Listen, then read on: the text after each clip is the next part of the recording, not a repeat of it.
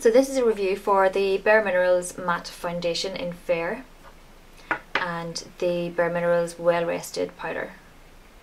I'm just going to do a demo now of how I apply the foundation, and then I'll come back and actually give you a review of the product. So I've already applied some bareMinerals Primetime Foundation Primer, and I just use one pump of this and then I rub it all over my face, and then I like to leave it, you know, sort of to sit a minute. So I'll go and wash it off my hands because it's a bit silicone and you can feel it in your fingers and stuff. So I'll go and wash that off while I let it set.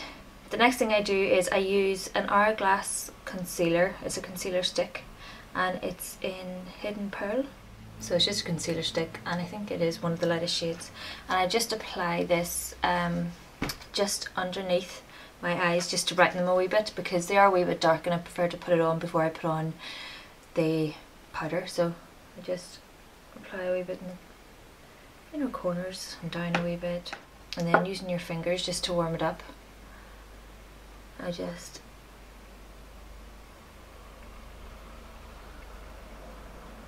so I'm just using the mirror behind in case you're wondering where I'm looking. I wasn't fussed on this concealer when I first got it, but it seems to be okay for under my eyes. Then I take my bareMinerals matte foundation, and I have this in Fair, which is the lightest shade in the matte foundations. So it's quite light. And I just dust a bit off into the lid. And using, this is a bareMinerals Full Flawless Face Brush. And you just swirl it. And then tap off the excess just back into the lid. And with the matte foundation you do have to really buff it in, so I sort of start at the centre of my face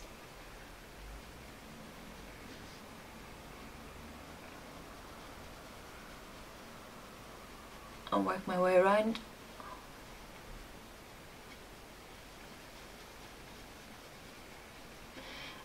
Now I've been using this for at least sort of about a week anyway, and I don't know if you can see as well, but my skin, these are just scars, these aren't actually spots, so my skin's actually clearing up. These are fading at the minute, so they're not spots, and I've no more. This is the only sort of spot and it's on the way out as well. It's almost gone actually. So my skin has definitely improved from using a liquid foundation. I think my skin was just getting a bit clogged, so. And I like the matte foundation because my skin has become slightly more oily, so it has actually, you know, helped cover a few of the spots. But I just tap a wee bit more out into the lid, and then I'm taking this Max Coverage concealer brush, and I absolutely love this brush. One of the best concealer brushes for, you know, powder concealers and stuff. It's just brilliant. I'm going to dab this around my nose and just onto the spotty bits. The scarring, I should say.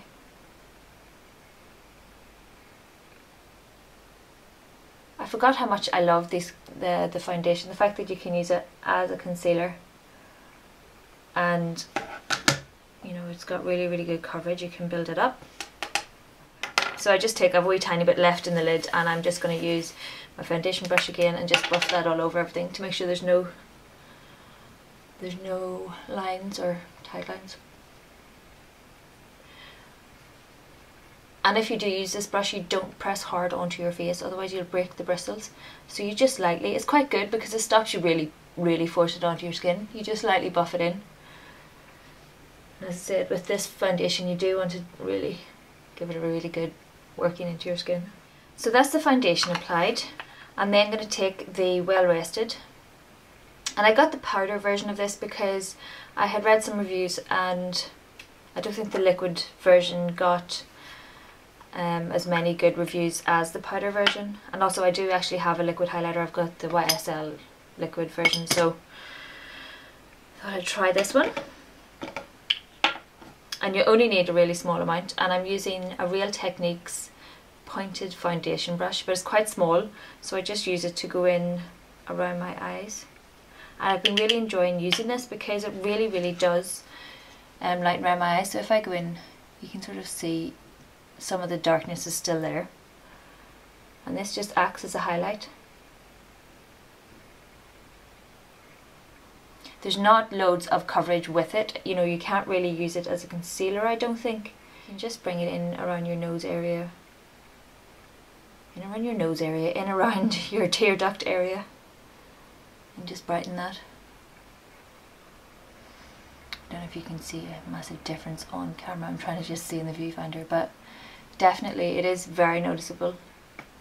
And that just helps to set your concealer as well. So I applied the concealer just to hide the darkness, and then I apply this just to lighten the area.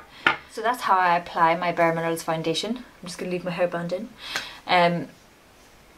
I'll come back in a few minutes just to give the products a wee review. So back in a minute.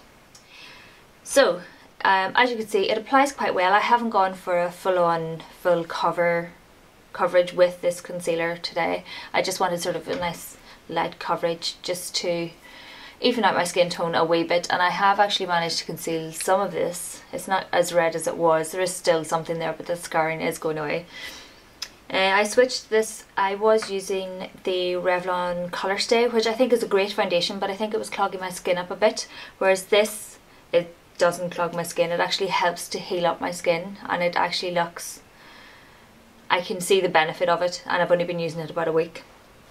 It's really finely milled powder, and you just twist off the top, and there's a little plastic sieve at the top, and there's wee holes.